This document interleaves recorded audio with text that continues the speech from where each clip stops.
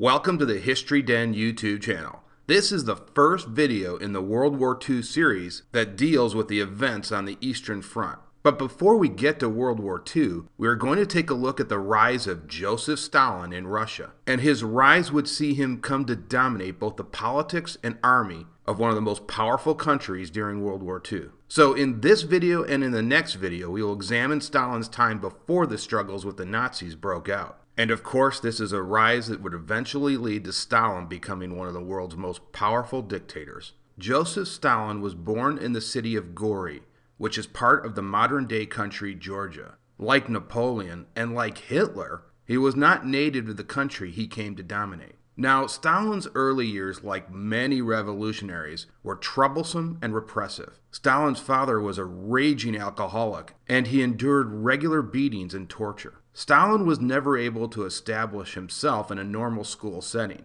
as he changed homes no less than 8 times. Stalin's hometown Gori was also dangerous and increasingly lawless. Gangland warfare was the order of the day in Gori. There is little doubt that this chaotic environment instilled an iron will in Stalin, and it was that iron will he would become well known for many years later. It was during these turbulent early years Stalin became permanently disfigured. He contracted smallpox at the age of 7. A few years later, he was involved in several accidents with horse-drawn carriages. But it was the smallpox that left his face forever scarred, and the accidents made his left arm utterly useless. Stalin, against the wishes of his father, enrolled in the Gori Theological School at the age of 10. Stalin was an excellent student, as it turned out. He often graded out at the top of his class. It was here in these early formative years that Stalin was forced to learn Russian, because his native language was Georgian. Stalin would attend other schools as well, and as always excelled in many subjects.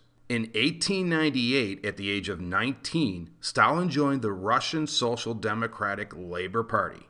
It was shortly after this that Stalin was introduced to the writings of Lenin. 1 year later, in 1899, Stalin left school to permanently become a revolutionary. Without a job or a degree, Stalin had no source of income. He was living close to poverty, but he soon developed an early friendship with Lev Kamenev. Kamenev would support Stalin, and over the next decade, both would rise to become powerful leaders in the Communist Party. The Social Democratic Labor Party in the early 1900s was not united. 2 factions fought for supremacy: the Bolsheviks under Lenin and the Mensheviks under Julius Martov. Stalin and Kamenev chose Lenin's faction. Shortly after this, Stalin finally met Lenin and eventually organized much of the Bolshevik Party's activity in southern Russia, especially in the Caucasus. Stalin had a dual role of bolstering the Bolshevik Party and causing as many problems as he could for the local authorities. In these early years, Stalin's utter ruthlessness began to surface. He used mafia-style tactics to organize Bolshevik militias in the south. Murder, extortion, and robbery were the norm. Nothing was beyond Stalin. These heavy-handed tactics brought in thousands of rubles to a cash-starved party and began to solidify Stalin's place in Lenin's inner circle. Stalin's rise allowed him to attend both the 4th and 5th Congress of the Russian Social Democratic Labor Party. Stalin would meet many of his future political allies and enemies at these events. It was only natural that Stalin's revolutionary activities and crimes eventually garnered the attention of the ever-watchful Okhrana, the secret police of the Russian Empire. He was detained in 1910. The secret police created a rather extensive file on Stalin, complete with mugshots and biographical information. In 1911, Stalin was banned from the Caucasus and exiled to northern Russia. He was released shortly thereafter in 1911. Stalin moved to St. Petersburg, where he began to work on the weekly Bolshevik newsletter, Pravda. But Stalin never seemed to escape the notice of the Tsar's secret police, and between 1912 and 1915, he would be exiled several more times. In 1912, Lenin broke away from the Social Democratic Labor Party and formed his own party called the Bolsheviks. Stalin eagerly joined up with him and proved to be a very effective organizer of men as well as a capable intellectual. Among other activities, he distributed propaganda, provoked strikes, staged bank robberies, and even ordered assassinations. His skill and charm won him the enduring respect of Lenin, and he rapidly rose through the ranks of the Bolsheviks. By this time, Stalin was one of Lenin's most trusted deputies. The Bolsheviks' rise to power can be directly attributed to the Russian military collapse in World War I. In 1914, however, the war was very popular. The Russians pushed into Germany and achieved some initial successes, but all of that changed very quickly. The German army routed the Russians at the Battle of Tannenberg in 1915. Eventually, the Russian army was pushed back, suffering staggering losses.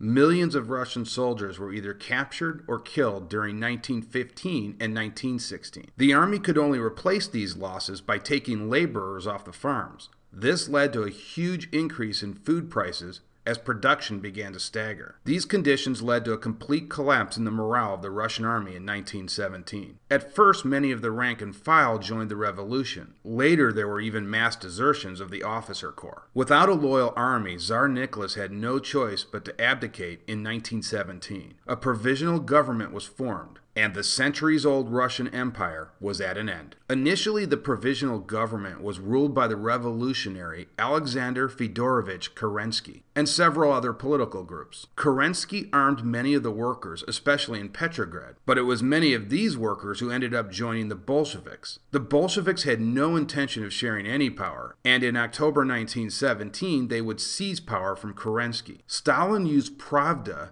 to bolster the position of the Bolsheviks, and it was shortly after this that Lenin formed a 5-member Politburo, which included Stalin and Trotsky. Lenin quickly had all other political movements banned. The only party with legal standing now was the Communist Party. A new era in Russia was underway. Lenin had the Tsar placed under house arrest. Eventually, on Lenin's direct orders, the Tsar and his family were executed on July 17, 1918. And so this ensured a final and complete break from the last remnants of the Russian Empire. Despite the arrest and death of the Tsar, various groups fought on against the Bolsheviks. These anti-Bolshevik forces became known as the White Army, and the Bolshevik forces became known as the Red Army. Stalin joined the Red Army and took control of units in Tsaritsan, which eventually would be known as Stalingrad. Tsaritsan was a key supply center that controlled the vast oil reserves in the south. Stalin was able to keep the city from falling to the White Army. As always, he resorted to brutal tactics. Many officers in the Red Army were put to death, and the local population was terrorized at all times. Trotsky, nominally Stalin's superior, complained to Lenin of Stalin's brutality. This would be the start of a long rift and power struggle between Trotsky and Stalin. By 1919, the Civil War was over and had been won by the Bolsheviks, and so Stalin returned to Moscow to join Lenin and the rest of the party elite. In the next video, we will cover Stalin's rise